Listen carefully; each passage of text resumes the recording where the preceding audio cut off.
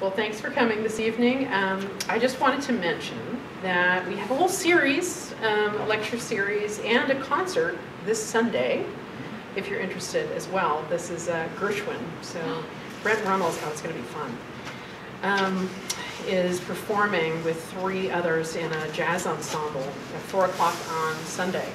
And we expect to have a full house here, so we'll have a little different rearrangement here, but trumpet, piano, bass, and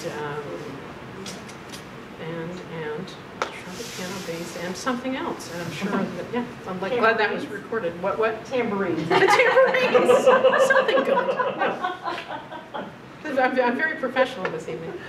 And actually, our next lecture will be Thursday the 11th, and that's Degas, the artist, in his studio with our own John Tolkien. So that'll be exciting. But I'm very, very happy to have you here tonight, and you're going to do the intro. Sure. This is the unofficial intro to welcome and to thank you. You guys have been remarkable, and I should probably have tissues nearby because I think I'm going to cry. Okay, please. Thank you. My name is Spencer Shelton. I serve as Program Director for HeartBound Ministries. This is my mom, Andrea Shelton, in case you couldn't tell by the uncanny resemblance. But I appreciate you all being here. We're really excited to be here. And we're so grateful to Oglethorpe for allowing us to showcase the art here. It is prison is a pretty terrible place. The food's not good. Everyone just is worried about their safety. I mean, COVID's just run through nearly everybody. It is, I go 3 times a week, and every time I drive back, I just sit in my car, like, just totally drained. And we're able to go in and provide them materials to make art. And almost none of these guys have any prior training. They've never drawn before. They have 0 self-confidence. But through some nudging and encouragement and positive reinforcement, we see the fruits of their labor. And it is such an honor to be able to display their works, and they are so proud. And we get all kinds of letters asking how many people have visited, and I took the little flyer that we distributed earlier this year down to the juveniles that I work with in Burris Correctional Facility, and I showed them what some of the other inmates have made, and they didn't believe that people like them could make something like that. And then when I tell them where the funds go, I mean, they're just, now they're asking me to get them art supplies. And Fred, who spoke at one of our events a couple weeks ago and created art for us, was one of our best artists in the past. He's gonna now take over my duty as art teacher at Burris. So I will no longer be doing ice cream cone drawings and sunsets. So they will get some actual legit instruction. And we're super excited about that. But again, thank you all for being here. Andrea graduated from Oglethorpe in 1991. She serves on the Board of Corrections, and she was the recipient of the first Spirit of Oglethorpe Award. I think this is HeartBound's 19th year. Yeah, going on 20. And I got to watch her in action at the board meeting today, and it was very, very evident that about everyone in the room is terrified of her because she cares, and she's extremely passionate about this, and she wants to change lives and make a difference. And without any further ado, Andrea. Great.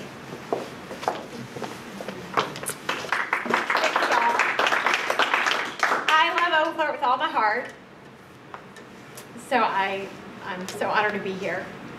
I could cry, and I probably will.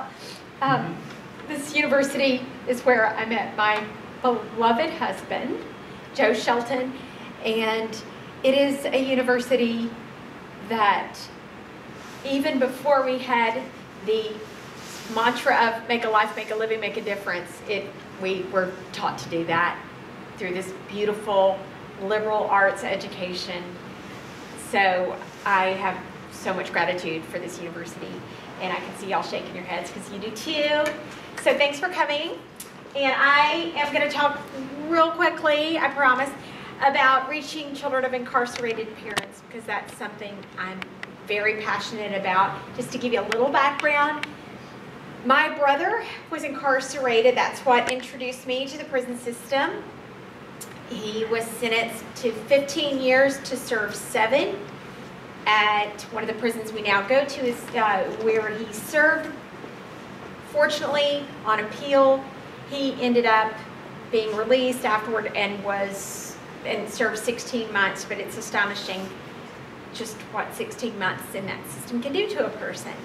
And thankfully, he is free and has first offender status, so he doesn't have the big F for felon following him everywhere he goes. So he was able to return to a sense of normalcy, but it does change you. And what it did to me is I would go in this prison and see these children visiting with their loved one and think, we have got to do something better, because in every prison there was this sign that said, you're responsible for your children.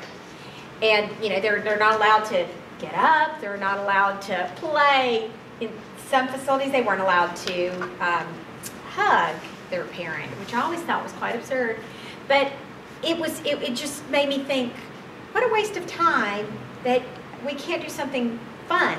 I always think life should have some fun to it. So we're not doing anything fun with these kids. And then what's happening to them when they go home? So that's kind of what I want to talk about, our journey to reaching these children and just give you sort of a picture of what their life looks like. So here we go. So I call them the forgotten crime victims, because what I always say is when one thinks of victims of crime, we don't think of children, but they are victims. And one of them said, when we get locked up, our family gets locked up too, essentially. And it's true. I'll just give you a little background. This is one of our incarcerated fathers just praying with his son, and it just was a precious moment that we caught on camera. Here's sort of a national picture. One, you can read this for yourself, but 1 in every 12 American children, that's more than 5.7 million kids under the age of 18 have experienced parental incarceration at some point in their lives. I can't even think in those numbers. It's just overwhelming. Researchers estimate over the last 5 years, 7 million children have experienced a parent in or released from prison. And I used to say before I started doing this, I didn't know anybody in prison. I didn't want to know anybody in prison. But when I think back on it, I did know somebody in prison. It just didn't happen to be a family member. But if you think about it, I bet every one of us knows someone who's been in prison or been locked up for, in a jail or a detention center. So this really is a problem that I think people are hesitant to be transparent about, especially children. There's a lot of shame and stigma tied to admitting that you know someone in prison and it's your family member. But these are the kind of numbers we're dealing with. And then nationally, 1 in 28 kids have a parent in prison. Sadly, for African American children, it's 1 in 9. I think for Hispanic children, it's 1 in 12. So these are some bleak numbers, but I promise it gets better. This is one that astonishes me as well. Approximately 200,000 Georgia children have a parent in jail, prison, detention center, some sort of situation like that. I've watched that number rise over the years. 19 years of doing this, it's just astonishing how that number has gone up. And the thing that I really want people to know is that these are some of the most vulnerable children in our society. They have higher rates of just about anything negative you can experience. And here I just spelled out a few, anxiety disorders, withdrawal, depression, truancy, teen pregnancy, aggression, social phobias, high school dropout rates, you name it. That's the reality for so many of them. And that is a reality that gravely affects their ability to function healthily in society, right? And let's see, right, this I'm going to admit, some like to debunk this. They say, no, that can't be true, but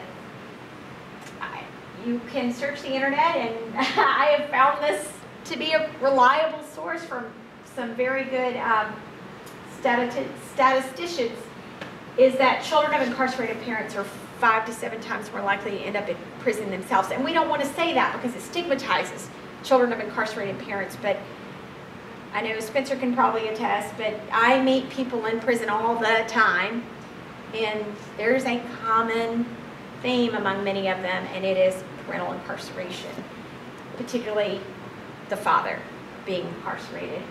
And so I see all that, and I say, okay, we've got an urgent need here. We got to intervene, got to do something.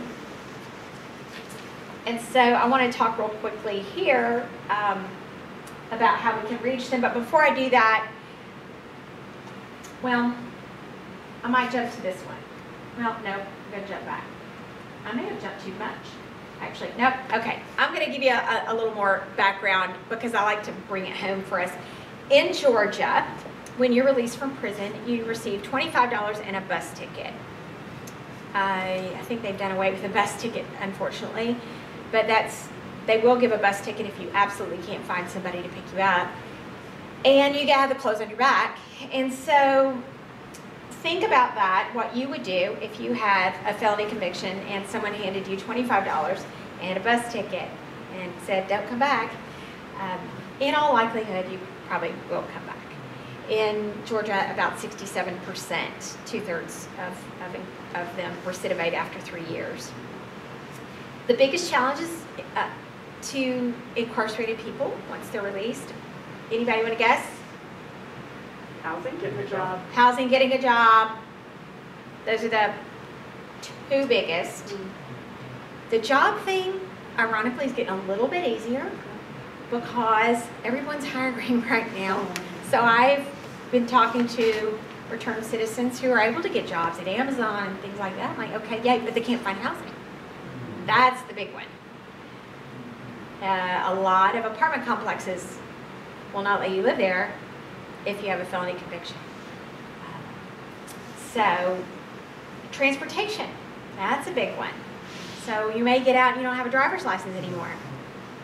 You don't even know where your driver's license is because you left it behind 20 years ago. You got parole and probation requirements, and we have Becky here who went to Oglethorpe and it was a retired federal probation officer, and I thought that was fascinating. But she could probably stand up here and talk all day about that. But that's a hurdle, and you have to pay when you're on parole and probation. You have to pay fees. I'm going to digress 1 second and tell you my funny story. As a Buckhead mom, I was taking Spencer and a friend to school one day and got pulled over for going through the stop sign. I did not go through that stop sign. So that's what I said. I did not go. Can I just keep going? No. So I decided I was going to fight this thing. I'm an attorney. I can fight this thing, you know. So I went to court, you know, to plead, but, you know, guilty, not guilty, not guilty. And then you have to come back. And while I was in court watching everybody else in this courtroom and thinking, oh my gosh, people are just pleading their rights away and they have no idea. I was watching many of them being treated very rudely by a bailiff. So I wrote a letter to the mayor, the judge, you know, to address this issue. And I was treated really by the bailiff. So that did not make the judge happy. And she recused herself. And I was, okay, fine. And then I thought, well, I'll just ask for my case to go to state court because they're going to throw this thing out if I go to state court. Well, they didn't throw it out. That never happens. So suddenly I'm going to state court, where again I plead not guilty, but the officer showed up. And if you know anything about law, once the officer shows up, I mean, you know they're going to take his side. And so I get up on the stand, and I'm like, dear judge, I know you're going to take his side, but I promise you, I did not run through that stop sign. But I'm fighting this because I believe I did not run through that stop sign. So I go to sit back down, and he says, Miss Shelton, I believe that you did not run through that stop sign. But you know I'm going to have to side with the police officer. I was like, He goes, but when I was up there on the stand, I said, could you just give me community service? I could do so much community service for you, much more valuable than a fine. The fine was pretty steep. He goes, so you know what, but I am going to give you community service. And the prosecution stands up, it's just like TV, slams her hands down. I object, Your Honor. And I went, who objects to community service? Well, she did. He overruled her, though. So I got community service. She leans over and goes, well, you know you're going to be on probation. I said, yeah. Oh my gosh, I didn't know I was going to be on probation. I had no idea. So suddenly, I'm on probation. Hello, Buckhead Mom. And I tell the kids, which they thought that was hilarious. Their mom's on probation. I'm like, I'm on probation.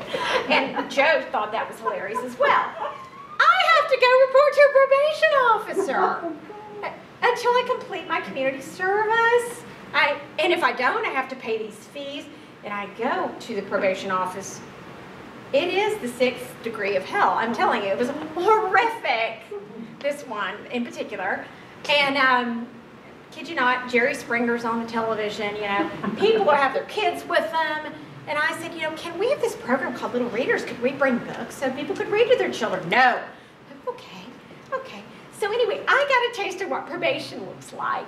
And if you're not savvy, and if you don't have resources, you could quickly get sucked down that tunnel. And you get behind on your fees, and then you know, a technical infraction. I mean, who knows? What if I didn't complete my community service? It just boggled my mind. I thought, oh my, this is really hard stuff if you're not well-resourced, if you're not supported. So anyway, and ironically, I was being vetted for the Board of Corrections by Governor Deal's office at the time. So one of the things I said to the judge, I was like, excuse me, I'm being vetted to be on this board. And he goes, Miss Shelton, I don't think he's going to care about a stop sign. I was like, okay, thank you. But that is my probation story, and it is nothing compared to the real world, right? But it gave me a taste, and I got a picture of what, I mean, you have to take off work and go to a probation office. I mean, you think your employer's going to like that? I mean, it's just, it's a huge problem. So anyway, that is also one of the challenges. It wasn't such a challenge for me because I have a great support system. But if you don't, I could see how that could be a huge challenge. So, the other thing, most of these prisoners aren't returning to Buckhead, Waiuka Terrace. They're returning to, these returning citizens are returning to very toxic environments. And according to some of the recent statistics I looked up, 12,000 prisoners are released each week. That's quite boggling, and that's in state and federal system. And formerly incarcerated people have a death rate of 3.5 times. They're 3.5 times more likely to die within 2 weeks. Let me see. No, they have a death rate that's 3.5 times higher than the general population. And then within 2 weeks of release, they're 13 times more likely to die. And that is from chronic health issues, murder, suicide, and overdose. So this is what these children are living through with their formerly incarcerated parent. Not to mention what they're living with and through while their parent is incarcerated. So just because your parent gets out doesn't mean everything is going to get all better, right? And so that's a snapshot of the lives that these children live. And not every child, but I've met a lot of these kids, and I can tell you it's not easy. 85% of them live at or below poverty level in Georgia. So it's difficult.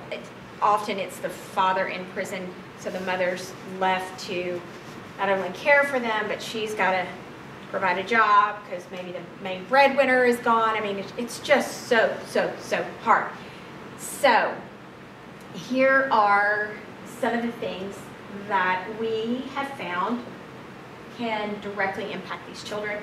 Mentoring, if you are interested in any of these, please talk to me afterward. Support groups for children and caregivers. It's really hard for caregivers. Parenting training, both inside and outside the prison. We have a parenting program that I'll talk about in another slide, but huge proponent of parenting training.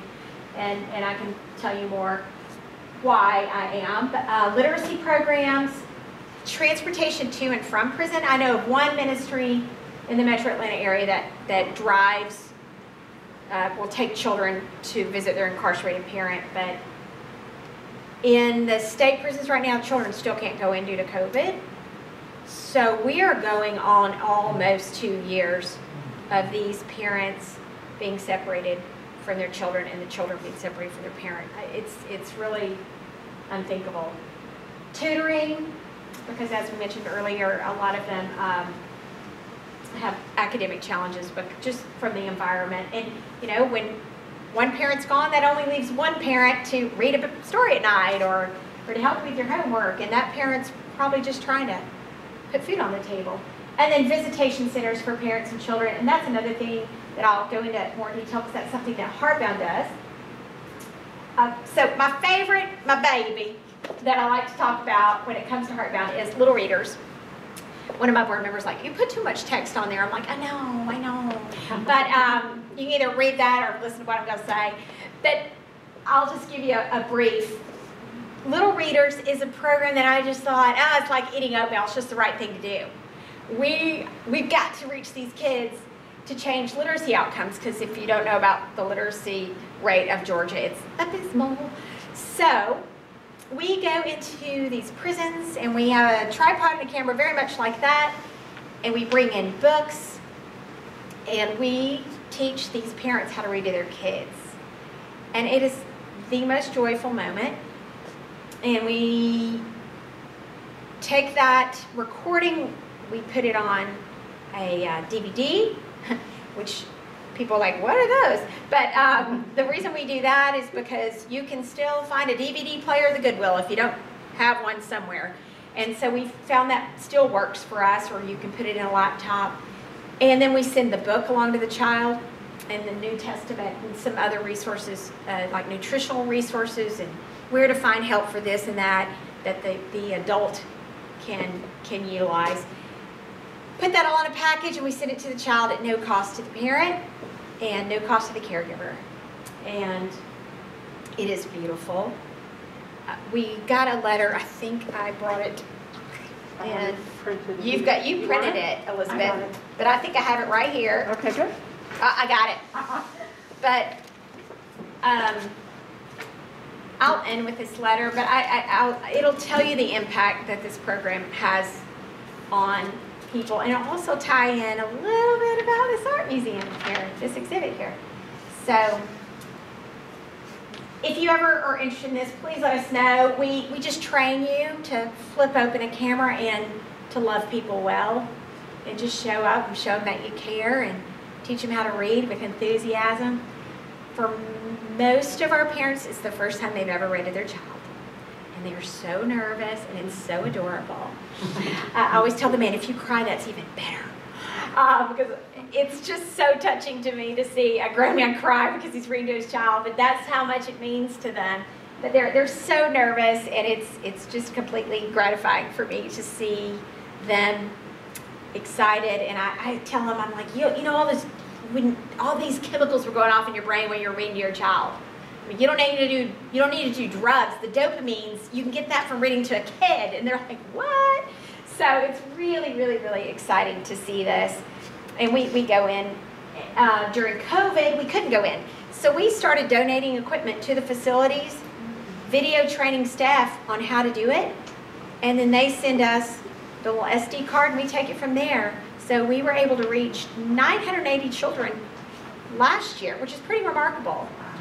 Not our usual numbers, about half of what we usually reach in a year, but we were pretty excited to be able to reach 980 during a global pandemic. All right. The other program we have is Malachi Dad's and Hannah's Gift. And when you saw that picture of the father praying, that was at an event that comes with Malachi Dad's.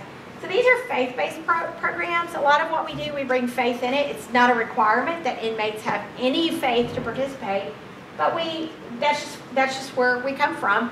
And so they have weekly meetings, and it equips them how to be fathers and mothers and leaders.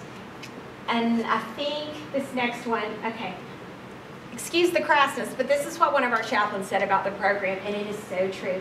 Malachi Dad's transforms sperm donors into spiritual fathers and husbands.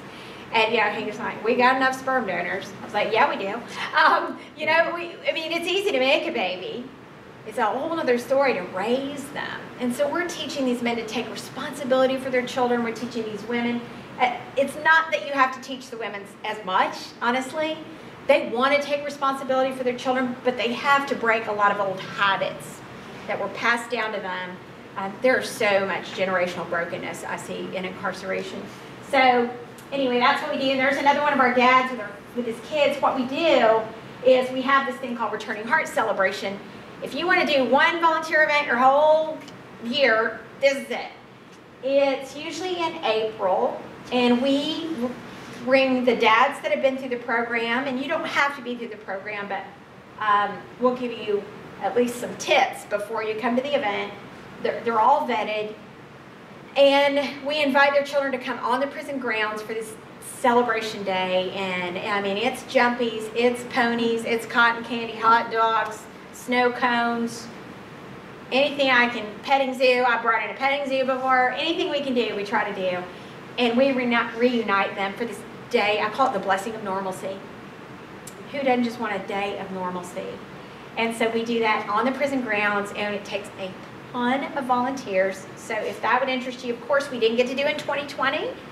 We didn't get to do it in 2021. We are hoping and praying we're going to get to do it in 2022.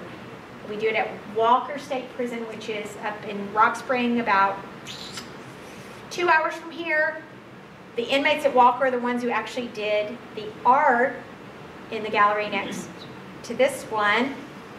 They do that art as part of our Art for the Inside show, knowing that the donation of their art will generate income for the ministry to support the Little Readers program. So by their gift of art, they know that they are sowing into the Little Readers program and allowing children to see and hear their incarcerated loved one reading to them. So I believe generosity breeds rehabilitation. And these men get to be generous. And they have so little to give. So when they can give their art, it's just incredible for them. And we'll come back to that. But this, I love this quote. He said, "This program is helping me learn to be a positive influence in my daughter's life. All the things you take for granted go away once you go to prison, but the kids shouldn't have to suffer as a result. A day like this is so important to them." One of my favorite stories is about a dad. I love this guy. He's about to get out of prison. He is so close. He's in a transitional center right now, but his name's Jeremy. And he met his daughter, who was probably, I'm going to say, 11 at the time. The first time he met her was at Returning Heart Celebration. He had been through the Malachi Dad's program, reestablished contact with the birth mother, and she agreed to send her baby girl into prison to meet Dad. And so I'm walking through the gymnasium, and I see this little girl just kind of like this, and her dad, you can tell he's like, I don't know what to do. And I just walked by and I said, "Is that your daughter?" "Yes, ma'am, it is." "Oh, she's beautiful." And I took my little fingers and I raised her chin, and I said, "Oh, just look at her." Well, she broke out in a grin. He broke out in a grin and goes, "She is, isn't she?" So I got to affirm her, which was easy, and he got to affirm her. Well, that set something in motion. That girl is now in college. It's just been incredible. I'm not sure she would be in college today if it hadn't been for the fact that that relationship was with her father had been repaired. And it started building self-esteem in her that she just began to flourish. And so every year when we would have returning hearts, she'd bounce over, so excited, because people remember when you were kind to them, what you said to them, don't they? And every year I got to just say all over again, isn't she beautiful?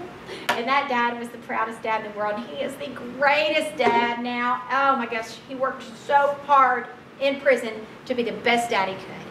And so it's been lovely to see that relationship be restored. There's a picture. This is, I call him Prince. That's his last name.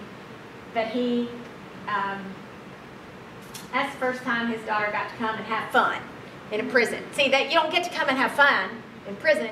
And look at the look. I mean, look at the look on his face. He's just absolutely overjoyed. He picked her up and held her up. It was like the Lion King. And all the volunteers were just crying away. And that's what it looks like. And I'm going to leave you, before I read this letter, with this. This is what a corrections employee said to me. We complain so much about these 90s babies, and she's referring to people that were born in the 90s, coming into the prison system. But if we do not make some changes and take some efforts to change the lives of our offenders, the children of our offenders, we will soon be dealing with turn-of-the-century babies. And we need to step up and help change lives. Well, I can tell you we're dealing with turn-of-the-century babies now. It's been a few years since she made this quote, but you know, I was in prison today with some turn-of-the-century babies. I mean, 15 to 18-year-olds, 3 of them had life sentences.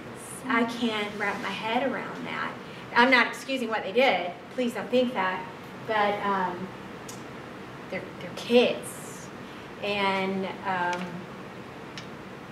I dare say I didn't do a statistic with them, but I've done it before. I remember being in a room with 35 juveniles, and 3 had a father figure in their lives. And do the math, 32 didn't. And you know, I thought, well, there you go. I mean, it doesn't mean you're going to turn out one particular way just because you don't have a dad, but it's certainly, you need a parent in your life, a mother or a father, somebody that's going to help you. And these kids come from some circumstances that you and I probably can't even fathom.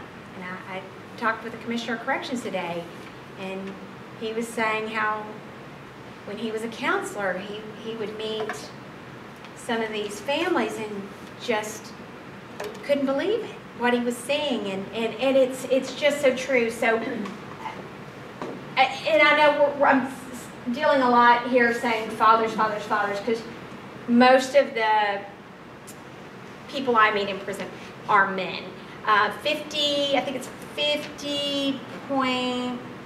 about 52% of them are fathers of the males. With the mothers, it's about 81%.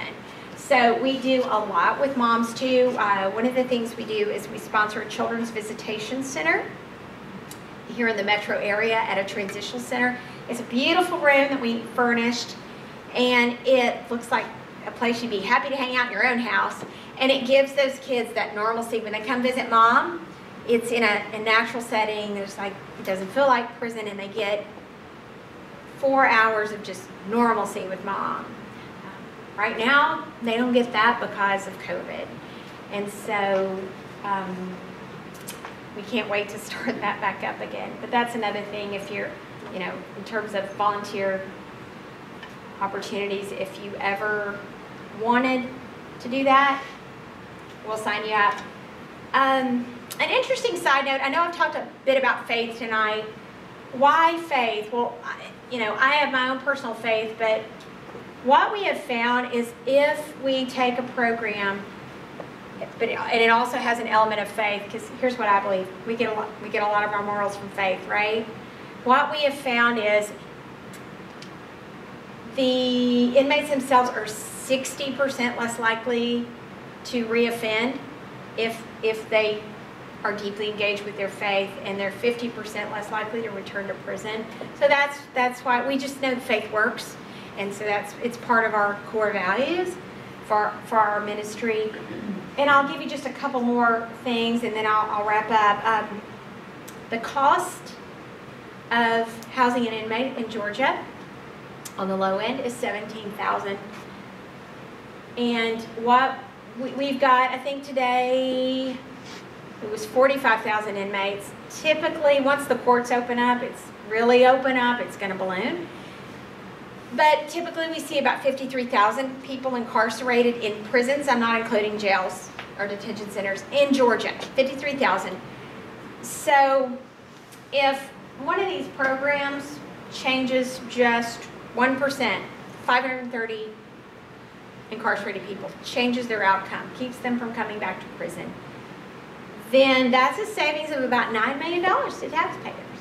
Seems like a really good deal to me. And then you can do the math. If just 10% of these individuals are changed, just 5,300 inmates, then we're looking at a savings of almost $90 million to taxpayers. So it's in everybody's best interest to have these type of programs, because 95% of incarcerated people are coming back to our communities.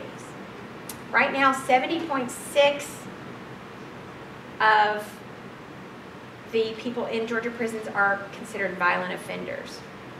Governor Deal did a lot for criminal justice reform. His big thing was, let's lock up violent offenders, let's let the other ones sort of remain in the community, see what, and divert them to programs that can help them.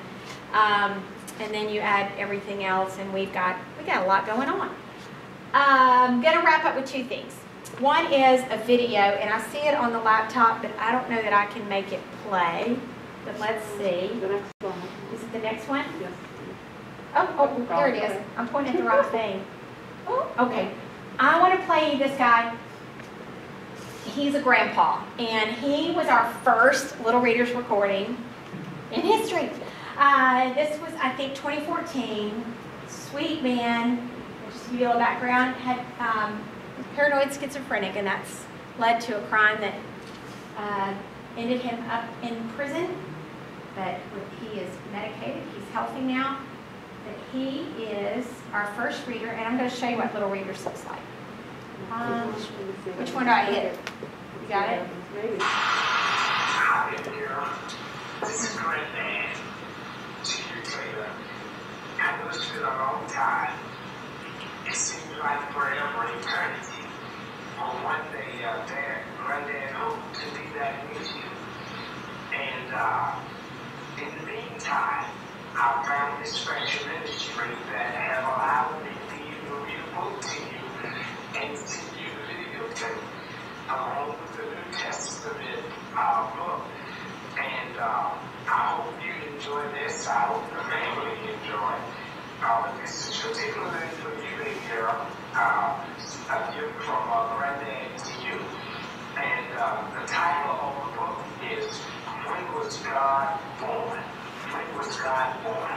And Granddad is going to read this to you. And I hope you enjoyed the reading of the book.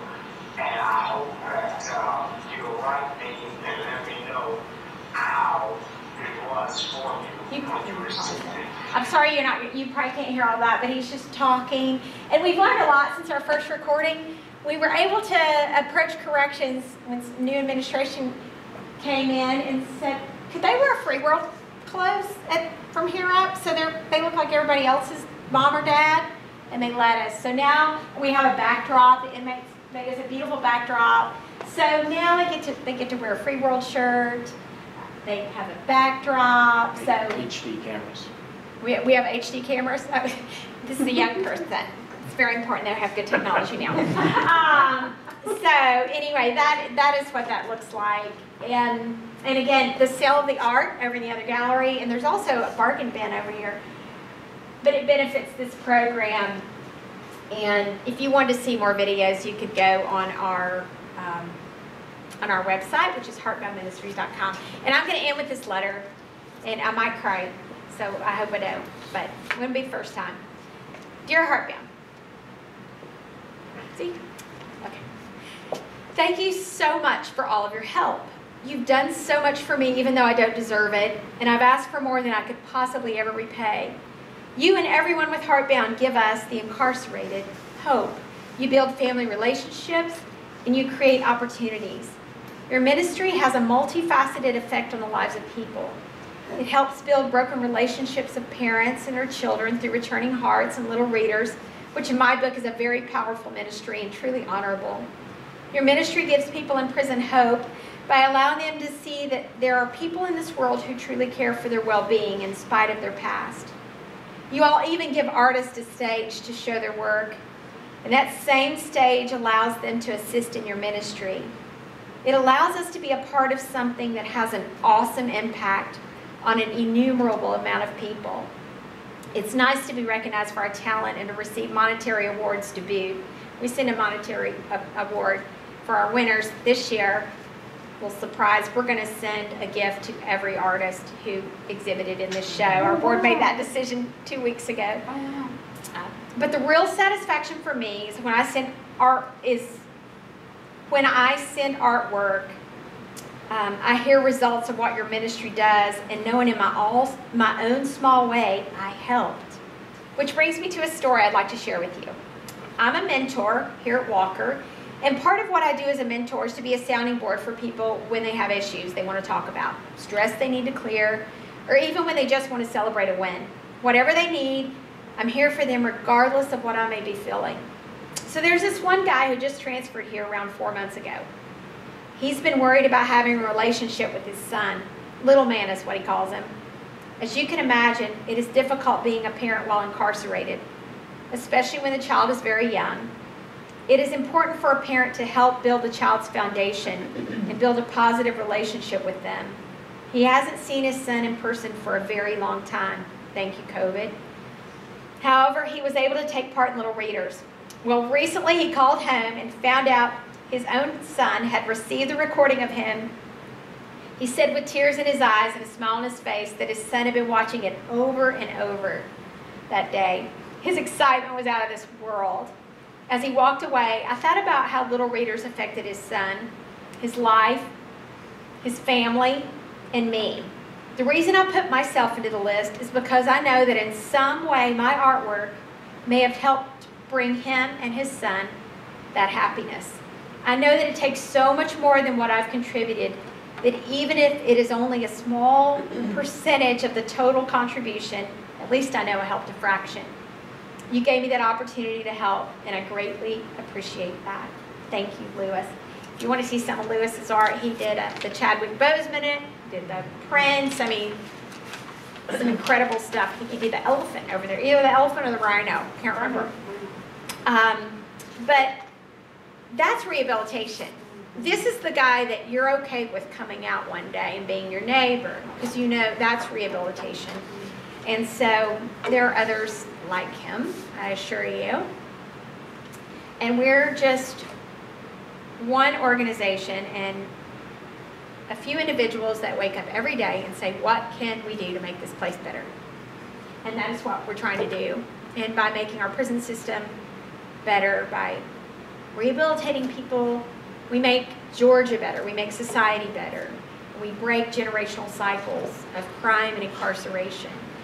So with that, I want to thank y'all so much for your kindness in being here. And if you have any questions, feel free to ask me later or ask Spencer. And if you ever want to go to prison, and I always joke with them, I say, y'all are dying to get out, I'm dying to get in. I love going to prison. We'll take you. I know Barb's husband's been to prison. He comes with our Christmas bag program and distributes Christmas bags. But yeah, we'd love to have you. We'll take you. So, thank y'all.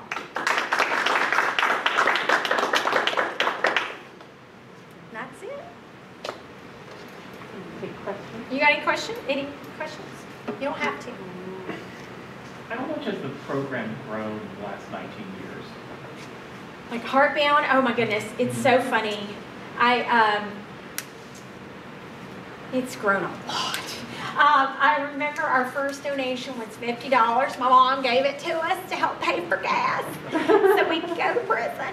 And I remember looking back, I think our budget the first year, which was 2003, was $5,000. And now we have, right before COVID, close to $400,000 in operational costs. And there's only two employees here. We do have some contractors. We provide trauma counseling at the women's facility at no charge to the women, so there's cost of that. We provide some prison chaplains in facilities that don't have them, like our juvenile facility, without Chaplain John, who also served as a chaplain here at Oglethorpe, and whose daughter went to Oglethorpe. These boys would not have a chaplain. And then Chaplain Omar, who you're going to hear from in one of these speaking series. But yeah, we've grown. I thought we were just going to be this little tiny thing that did some advocacy work and helped bring some faith into the lives of people. And now we have a plethora of programs. We've expanded to Tennessee in terms of that we've now done little readers in Tennessee, Louisiana, and which is Louisiana houses the country's largest maximum security facility at Angola. And if you want to read a terrific book, read Cain's Redemption. It's a story about a warden who made incredible change, and he's now the commissioner for Mississippi prisons. But so it's grown a lot. And I never thought it would be anything more than just this little side thing. And funny how that happens. I'm overwhelmed. And I think part of the reason I was goofing off when we first started is that this just hits so it hits so close to home that I feel vulnerable, honestly. Because I'm a foster mom and I deal with, oh my God. You're an amazing foster mom, by the way. No, but I can tell. Well, I try, but I deal with and work with usually moms, because dads are frequently absent, who often have records, and was led into this whole experience because of a criminal defense attorney who's a friend, who had a client who had a felony record, who was heavily pregnant, and who was going to lose that baby into the system. Ugh. And so we made an adoption plan which fell through, and we followed her into the system. So I feel like it's interesting, because you started this because of your brother, and I'm so emotional. Oh my gosh, sorry, I just don't talk about this very often, but every adoption, every foster moment, everything comes from a broken place into something else. I can't form the words here. And what you guys do is so remarkable, to try to knit people back together. It's overwhelming. It really is overwhelming. If I could pull myself together here, you have a seminary, you're teaching people, you've got a divinity school, you do Malachi Dads, you do these reunions, I assume you work with DFACs to have the visitation. What you're doing is just astounding to me. Well, what you're doing is astounding. So I can't even clearly keep it together here, but I'm so grateful to you guys for sharing this with us. Thank you. And this is why I was being a goof off before, because I knew I couldn't get the words out. I've also been lucky enough, and I feel like it was a privilege, to serve on a grand jury for a murder trial, and I was one of 12 people who put someone away. And the piece that I remember the most was his kids testifying that they saw Daddy shoot Mommy, and thinking, where are those kids? Today, yeah. Where are those kids? So, a little bit heavy. Yeah, it is heavy. Oh, God. Yeah, Oh, no, sorry. I get that, and I'm a big goof too, because I have to be. You have to balance out the weight of the It's world. either that or it's this. Yeah. Sorry.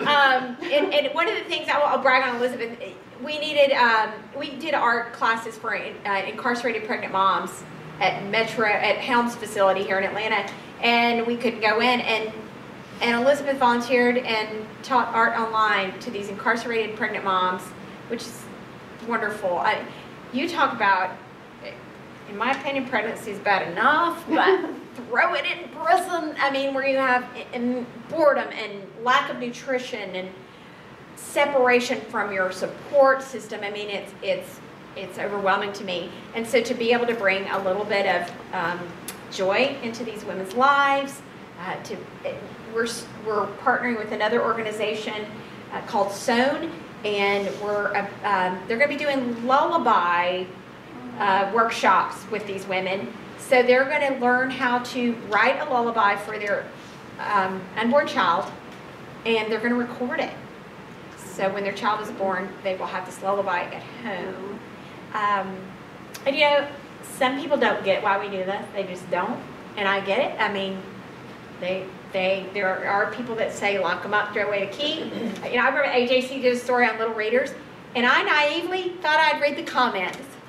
Oh, I was like, okay, never, note to self, never do that again, because people were like, oh, these people have no right to read to their children.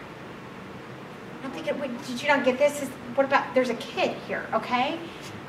So never read the comments, never care what people say about you, right? Rule number one. But it's whether you care about people in prison or not, go back to the fact there's a child, and too many of them are going to fall into either foster care or prison, or you name whatever, any vulnerability you can imagine. And so it takes a village, right? We've heard that. And so I'm proud to be part of the village, and I look out here and I know there's people in this room that support what we do, and praise God. You do God's work there, Elizabeth. Being a foster mom, wow. So, anyhow. Yes. In 2005, the Alumni Association named you to be our first Spirit of Oglethorpe Award winner, and I guess this program was about 2 years old at the time.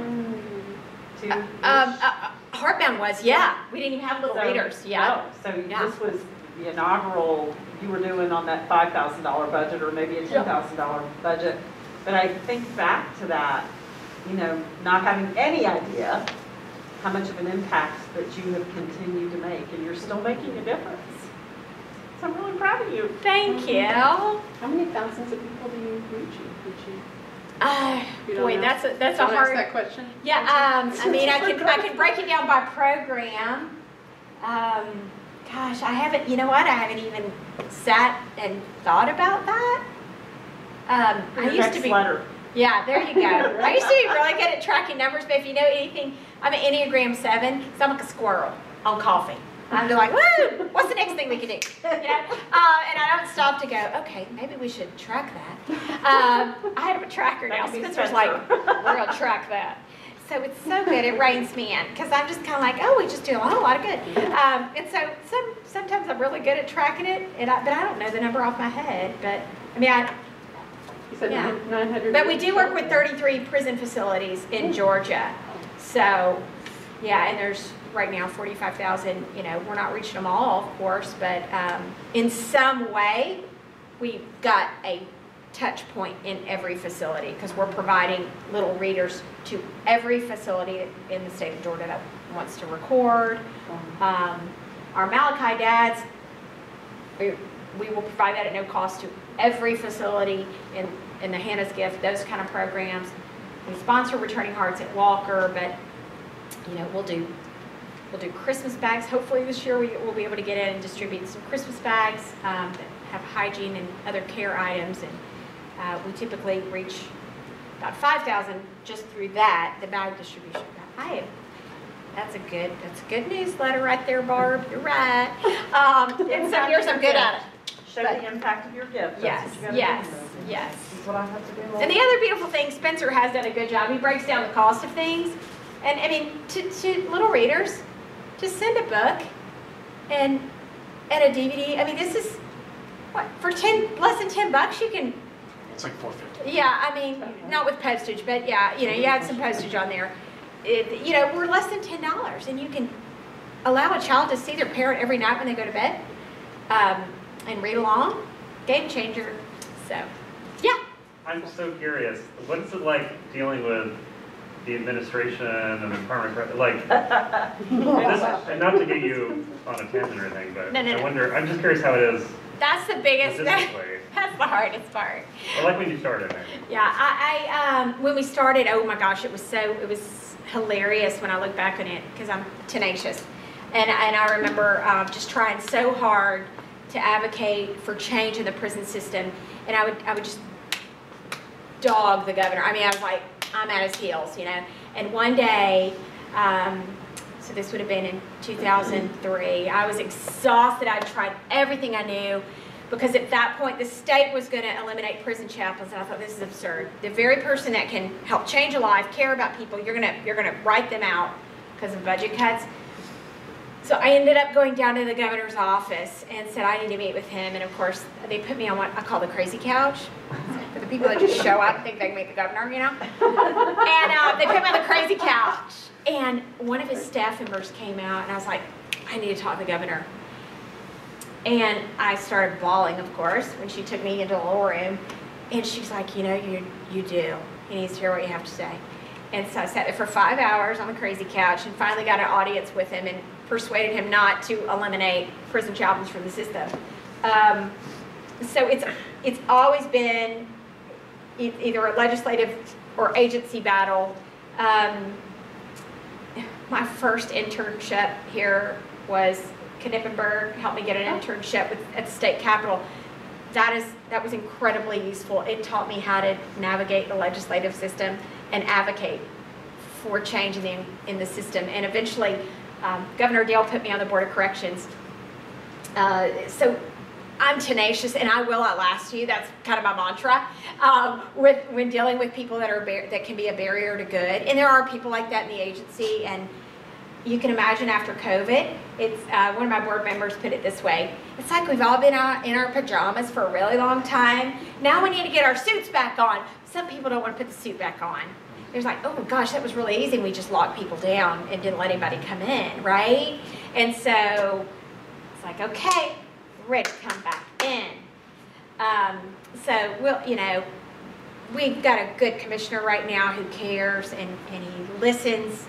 And if you are not good, we will just outlast you. That's what I believe, and we will just keep persevering. So it's interesting. It's challenging. But Nacy said there, he who never gives up, right? Is that the mantra? Isn't that what the Latin? Oh, is that's I can't pronounce it correctly. It's exactly what Mr. Eason said. Yes. Is it he who never gives up, or don't even know how to give He up? or she. She? Yeah. Who doesn't know how to give up? Yeah. So that's You just there don't you go. know how. That's another thing I learned from Oglethorpe. Didn't know how to pronounce it, but I know what it means. Oglethorpe never gives up. I mean, yeah. So, anything else? Yes. I wondered how literacy plays into this. Do you have some parents who would have difficulty doing the reading? Yes. So the average reading level of a Georgia inmate is 5th grade. And we did learn when we started this, I'm a little bit naive. I just thought everybody could read a children's book. They can't. So we have some books that might have just 2 words in them, like duck, moose, Yeah. And we learned we need to provide picture books in case someone just, they don't want to admit they can't read. So we're like, oh, you just talk through the pictures, just talk.